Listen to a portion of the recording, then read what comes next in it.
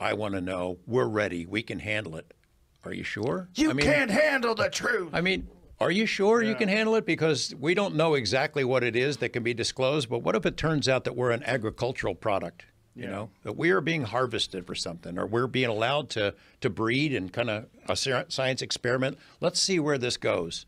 And then when it's time to end the experiment, I mean, I'm not sure people can handle it. Look at how they've handled COVID. Well, look, if you would think about if aliens coming down and interfering with weapon systems and interfering with nuclear launch codes and things along those lines, like if you think about the uptick in alien sightings and activity post Hiroshima and Nagasaki, that would kind of make sense. Like, all right, these fucking dickheads, they've gotten to a point where they can do some really crazy shit and they literally might ruin this whole thing. They figured out